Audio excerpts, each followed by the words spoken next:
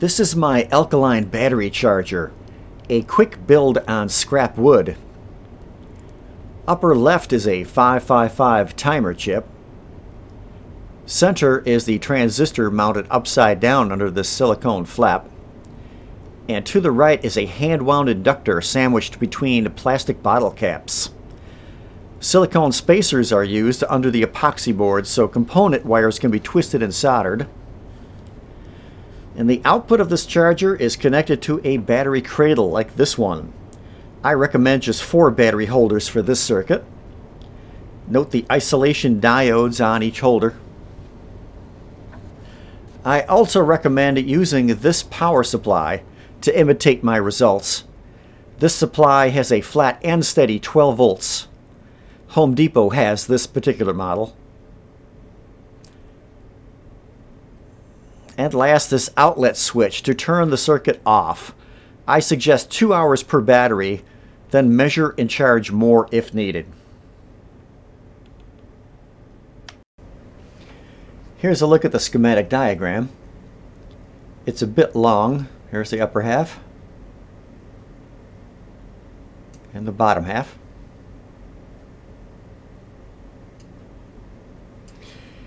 Now this circuit's primary purpose is to charge this inductor. This entire circuit was designed and tuned around this specific inductor. It can make a strong magnetic field quickly with little power. This inductor core is the T200-26 iron powder toroid, which is color-coded yellow-white. And this is the magnet wire I used. 28 gauge, 96 feet of which were used to wrap this inductor core. And this is the finished inductor. I've isolated just the timer section of the circuit, and its purpose is to turn this transistor on and off. Let's look at the duty cycle.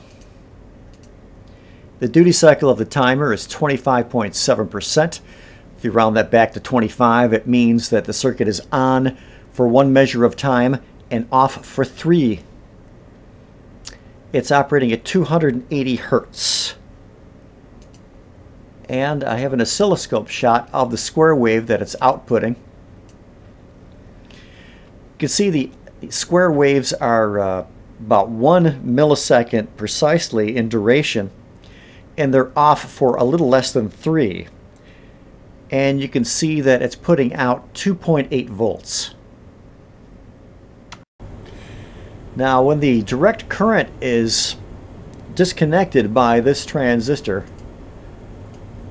it causes a magnetic field collapse in the inductor, which causes a very brief, very high voltage spike. And that voltage spike is what ultimately charges these batteries. Let me show you what that looks like. This is a picture of the voltage spike going into a dummy load of 1000 ohm resistor in parallel with a 0.1 microfarad capacitor. You'll note that the division is set for 2 volts, and you'll see 2, 4, 6, 8, 10 volts here, somewhat over 10 volts. I also used a 10x reduction probe, so this is over 100 volts. And thanks to the capacitor, I have a little bit of a foot, so I can see the voltage spike clearly. Here's a candid shot of that dummy load I was just describing, taking the place of the batteries to be charged. I use this for my testing so I can tell what's happening. Can't measure a voltage spike across a battery. I'd like to take a moment to point out that the process I'm using is a patented process. It is patent number 799010, and the inventor is John C. Bedini. I'll enlarge this portion over here, and basically any magnetic field collapse generating a voltage flyback situation with the purpose of recharging a battery falls under the purview of this patent. In this portion of the video, I would like to explain my usage of the term cold electricity, by which I mean voltage with no amperage, and I would like to state how that is possible. First, a few quick definitions.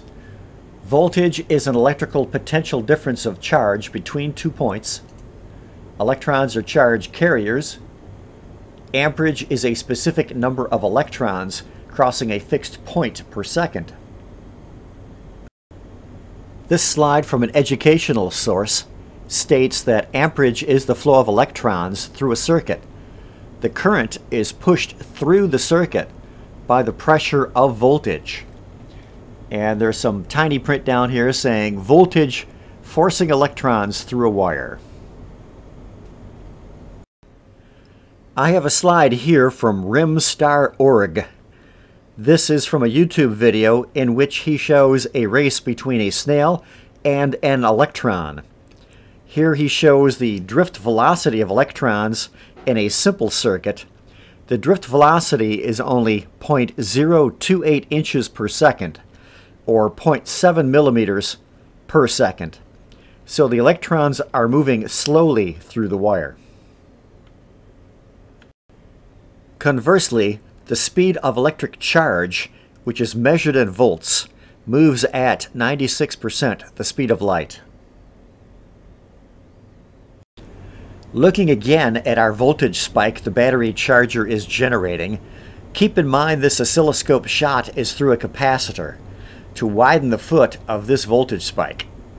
It is of extremely short duration, much shorter than I'm showing here, and the off time is considerable in relation. So it's on for a very brief moment of time and off for a much greater period of time. Let's sum up with the slide from Boundless Physics.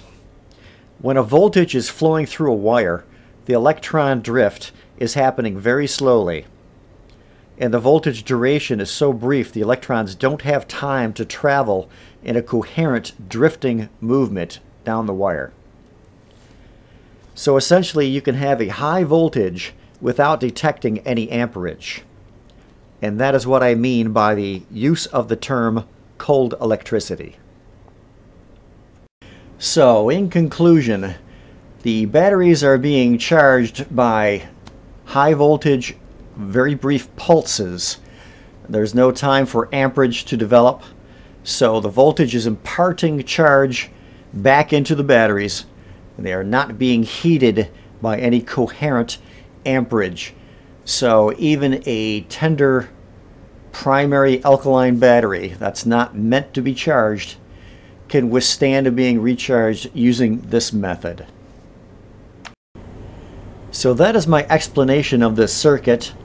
I have a picture on my Pinterest account of the schematic at Pinterest Ron Gerth. If you do make the circuit, please post a video. I'd like to know how you did.